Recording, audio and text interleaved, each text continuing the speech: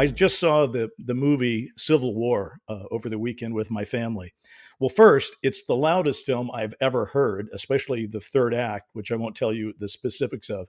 But the one thing it's about is how deadly the firepower that we own and use against each other in this world has become. The amount of danger and firepower and destructive force of the weapons we use now is so in advance of any war that we've fought before. It's terrifying. And then Civil War, for those who haven't paid attention to it, is Alec Garland's latest film. He's the guy that did Ex Machina, which a lot of people really liked, about artificial intelligence. And he's sort of told a story about the very near future here in the United States, where we are at war with each other, and it's very, I guess, unclear by design as to who's who exactly, which is probably correct, because what it really brings home is just the tragedy of, I mean, when you fight amongst yourselves and you try to kill other Americans here, or if Australians were fighting with Australians, it'd be just as bad.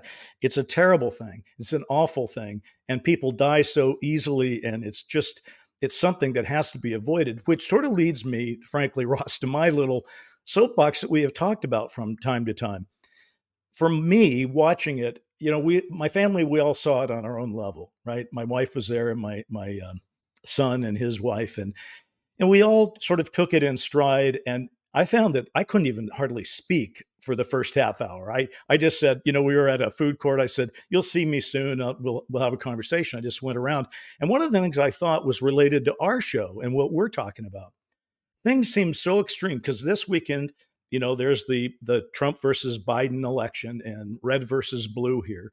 But there was also at the same time the movie Civil War that I just saw, and also at the same time the Iranian 300 drones and missile attack on Israel. And it makes me think that it deserves to be said once again. I'm not entirely sure what should be done about disclosure. We've talked about it. It's easy to have different points of view based on different things. But I have to say, for me, thinking about these issues all in one slice, I've come to the conclusion that while I don't know exactly what would be disclosed, and I don't know exactly how it could go badly, I just feel like it's got to happen, because where we are right now is so dangerous and so close to a nuclear war and civil wars. I just feel like, folks, if you're in charge of this secret and you're managing it, if I'm talking to anybody out there who's doing that, please, dear God, give some honest thought to how we can deal with this and at least try to get everybody in this damn world on the same side for a few minutes. It would be instructive.